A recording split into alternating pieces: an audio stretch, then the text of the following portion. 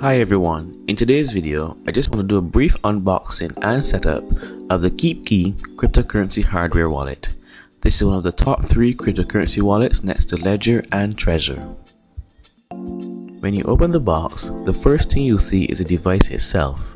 This hardware wallet has a fairly good build quality, and what I like about this over its competitors is that it has a fairly large screen which is useful for viewing public keys and verifying transactions. Further in the box, you should see the recovery card. This card is where you write down your 12-word recovery phrase which is used to back up the device. After that, you should see the warranty, followed by a braided micro USB cable. This cable is used to connect the device to the computer, and they include a very lengthy cable for you.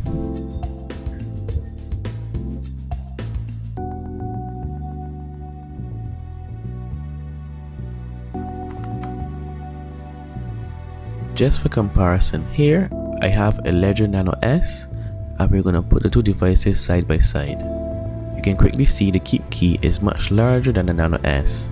However, both the devices do the same thing, and although the KeepKey is larger, I will still consider it a portable device. So this concludes our unboxing aspect of the video. All that's left to do now is to go to the website on the top of the box, which is www.keepkey.com/getstarted, so we can set up the device. When you visit the website, you'll see that KeepKey is the product of the well-established cryptocurrency company called Shapeshift, whose founder Eric Voorhees is well known in the cryptocurrency community.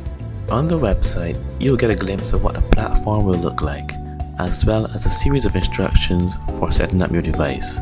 Step 1 involves going to the website beta.shapeshift.com. While the online platform loads, I'm going to plug in my device. And quickly you'll see that I've received a prompt showing that my device needs to be updated.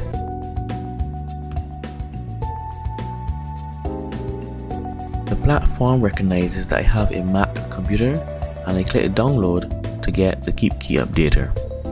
To open the application, I simply right click on it and allow it to pass all of Apple's security checks.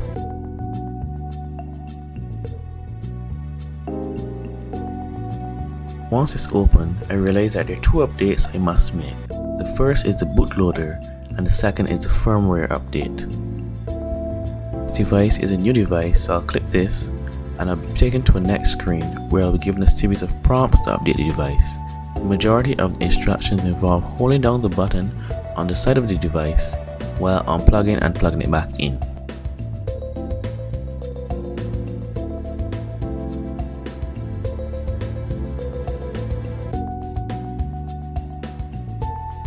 Now that is complete, the next update will be the firmware update, and in this update you just simply hold the button on the side of the device until you get a confirmation check.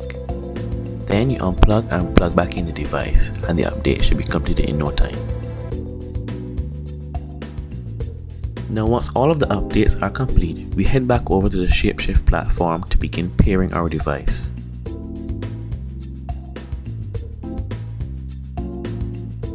Once you have agreed to the terms and conditions, you can start to pair the device, and this involves 4 steps, which involve creating a label for your device, creating a PIN, generating your backup phrase and writing them down, and then registering your device with Shapeshift.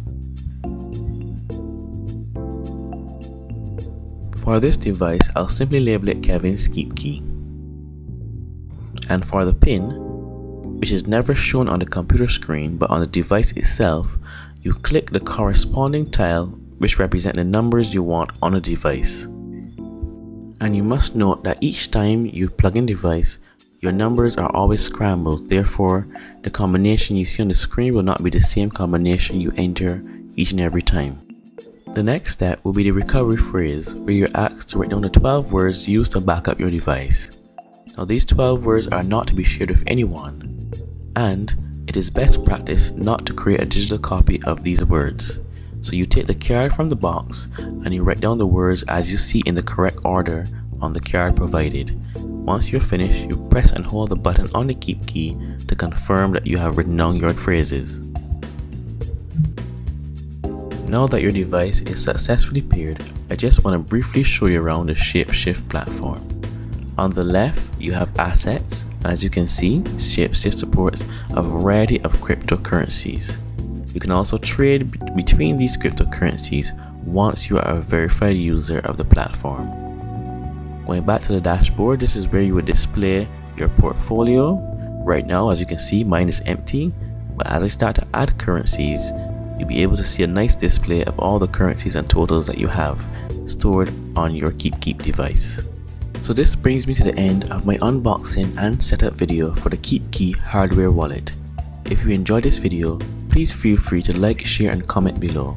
If you're interested in getting this device or the Nano S, my affiliate links are in the description below. Thank you for watching.